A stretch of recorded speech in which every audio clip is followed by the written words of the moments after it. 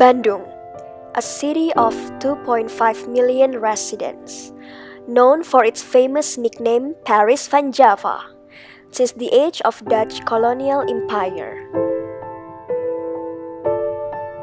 The third largest city on the most populated island in Indonesia has been growing as a metropolitan area through its remarkable character of landscape, climate, scenery, and its people. Today, Bandung claims itself as a developing smart city. The mayor Ridwan Kamil takes an important role in designing the future city through physical and social elements.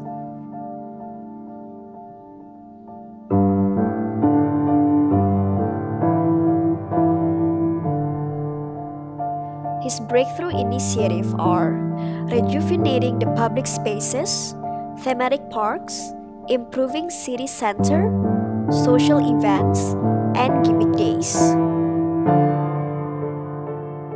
However, this action would fulfill the city's tertiary needs, while some of primary demands are left uncontrolled. This is the main challenge. A series of contemporary urban problems are likely decaying the dreams of a future smart city.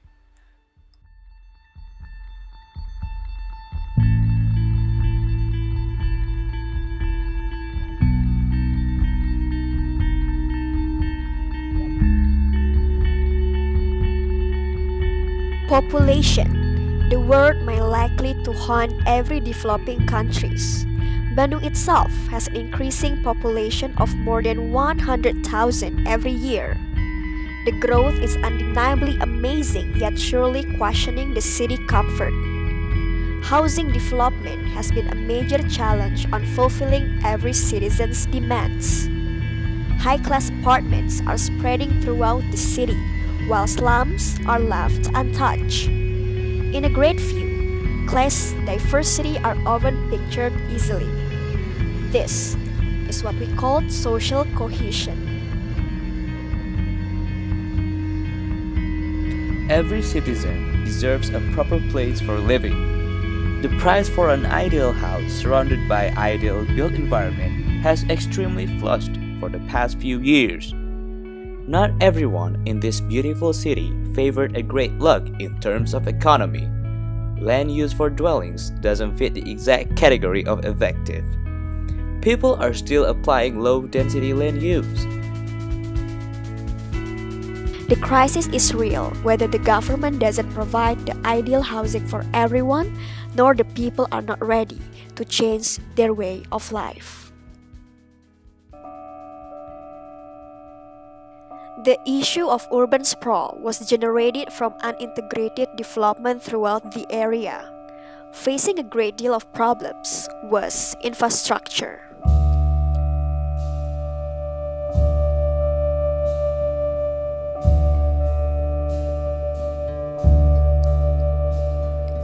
Traffic, people's everyday first problems.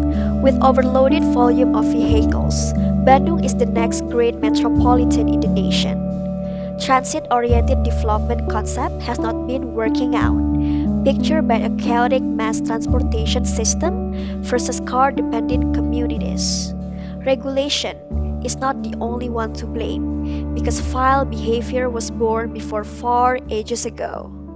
The big question is, how do we prepare the society to be ready for a good structure?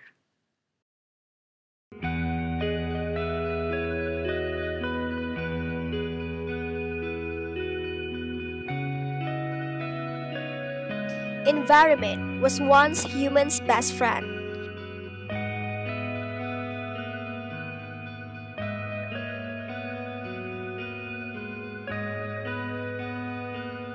Never-ending physical developments in the city causes a great deal of collapsing the nature. Floods have been impacting South Bandung for the past few years, caused mainly by uncontrolled waste system. Bandung is a landlocked city on a valley with a few river networks. Surely an innovative water treatment system is indeed in favor. Otherwise, it would not be possible if floods are coming every year.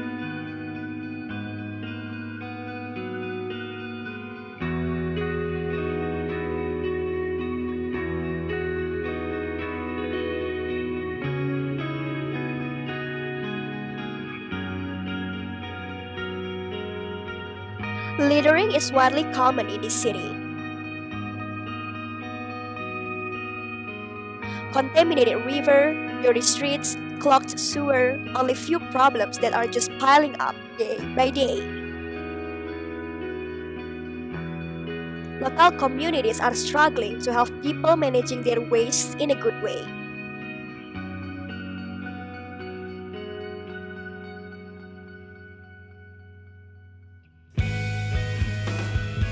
Challenge awaits.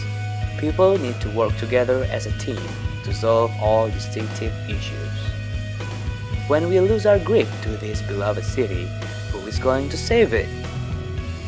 Being smart is not only planning and managing in a good way. Creativity and hard work are the key. When the others are walking, we need to keep running. Smart city requires smart people to achieve it. Are we ready to be the agent of change?